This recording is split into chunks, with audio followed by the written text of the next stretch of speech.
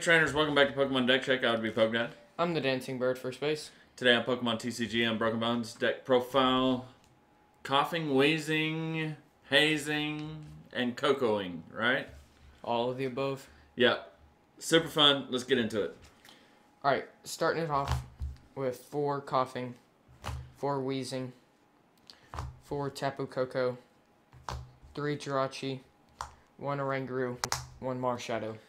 Okay, so idea of the deck is you want to get Weezing into the active, and when he's in the active, you can activate his ability where he does 10 damage to all of your opponent's Pokemon, active and the bench. So you can see where we're going with the free retreat with Koko and the spread with Koko.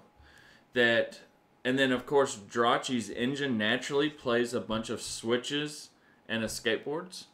So plus we play 4 Guzma, so we're going to be able to just manipulate the damage all over the place. Much better than just doing flying flip each turn, right?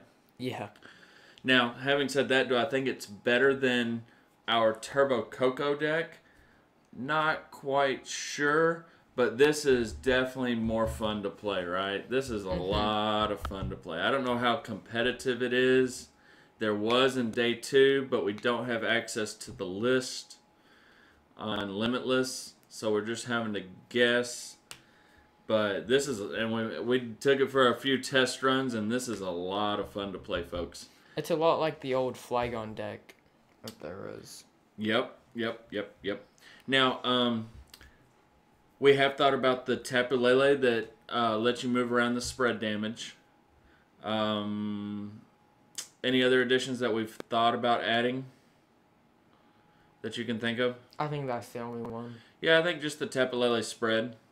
Or not spread, but the where you can move the damage counters around. Might be your only option as far as different Pokemon to use. So, but that's it. Looks good. Onto the items. There's 4 Mysterious Treasure, 4 Nest Ball, 3 Choice Band, 2 Escape Board, 2 Escape Rope, 2 Switch, 2 Rescue Stretcher, and 1 Energy Lotto. If we could play 4 of each of these, then we absolutely would, right? Yeah. Because it's so much fun and so ridiculous. That 10 damage, think about it. Each time you play this card, that adds a potential, 60 damage? So, it's pretty busted when you think about it. So, I would not go down here. These 8 are needed to set up the deck properly. Energy Lot is always nice to find out, or to grab counter energy or DCE. Got your 2 rescue stretchers so you can get Cocos or whatever back. 2 escape boards, that's fine. It'd be nice to have 3rd, but it'd also be nice to have a 4/4 line here. The only questionable addition is going to be the Choice Band. Now, we went back and forth on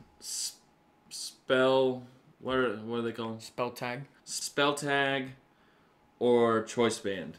And we've opted for Choice Band because, at the end of the day, I feel like people are going to want to eliminate the threat, which is probably your Koko, right? Mm-hmm.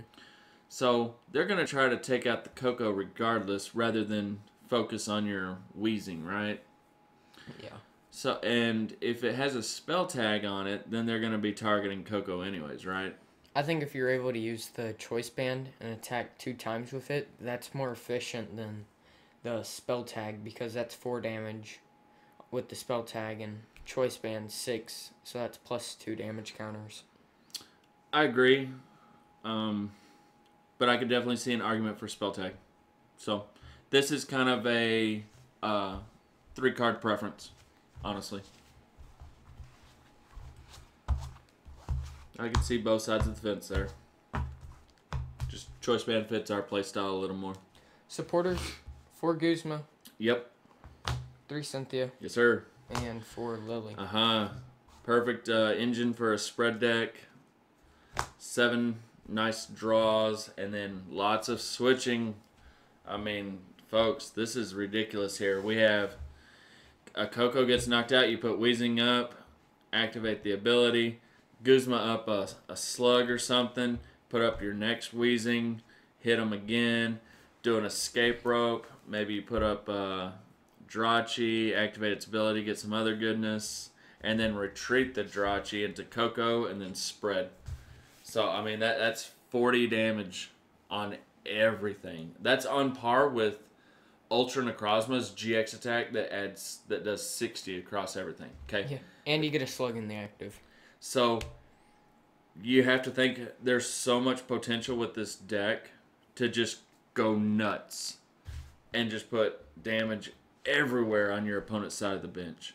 So, we've had spread decks before, but not like this, right? Right. So, I think it's honestly an untapped concept. Then stadiums for Shrine of Punishment. There's more damage. Now we're talking potential 5 damages on, like, especially against a Zorark deck. I mean, Shrine is your friend, folks. I mean, when you add in the Shrine plus the coughing and wheezing plus Coco spread, we're talking massive, massive damage for one prize attacker, DCE, done, or counter energy. I mean, it's just super good, folks. And it's a tremendous amount of fun to play. Then onto the energy. There's 4 DC and 4 counter energy. We have thought about using triple accelerated, but we found that you're going to be behind in prizes, right?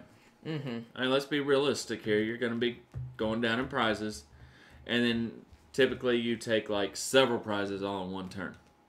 1 or 2 turns. So there's more value in counter energy rather than attaching triple accelerated, attacking with Coco, and then doing that. Because then what happens is they see, well, Coco's not really a threat anymore because it doesn't have the energy, and they could just Guzma up something else. You can also use Weezing's attack with the counter energy, since it goes for 1 colorless. The Weezing, all it takes is 1 colorless, and you can hit for 40. Yep. So, yeah, and that works out good with counter energy since it's if you're even in prizes or ahead, then it's just counts as 1 colorless. So, keep that in mind.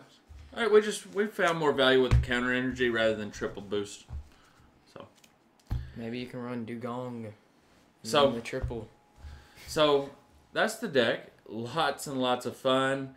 There's definite room for to play around with the 3 choice band and maybe some other options. If you don't like the Drachi, so you could cut the Drachi plus the 2 escape boards. That would give you 5 spots plus the 3 choice bands, so 8 spots. So there's definite room to play. This is how we built it and how we've been playing it. And I gotta tell you, it's one of the most fun decks I've played. So it's quite the joy. Yep. So I don't know how competitive it is, but I think there is definitely potential to be super competitive, actually. So, got anything else, Dance Bear? I don't. All right. Well, that's it. So till next time, be excellent to each other. And party on, dudes.